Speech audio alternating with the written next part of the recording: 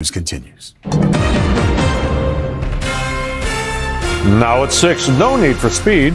A man spots thieves stealing his muscle car from his driveway without even starting the engine. The unexpected phone call he got after this crime.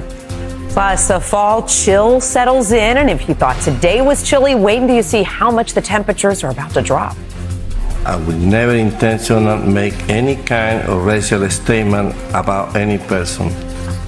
In New Jersey, a Hackensack City Councilman will reportedly step aside after accusations of using a racial slur to describe a black soccer coach. But the story doesn't end there, and that is where we begin at 6.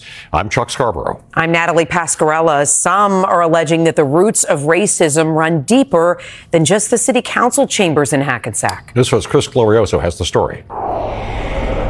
There's no place for hate. The NAACP is appalled. At an NAACP news conference, civil rights leaders in Bergen County denouncing Hackensack Council member Leo Battaglia. It is not enough for someone to tell us they will resign. At the Rock, the Devils look great against Utah. Jack Hughes sets up Nico Hischier in front for a power play goal to cap a 3-0 victory. New Jersey is 4-1 on the young season.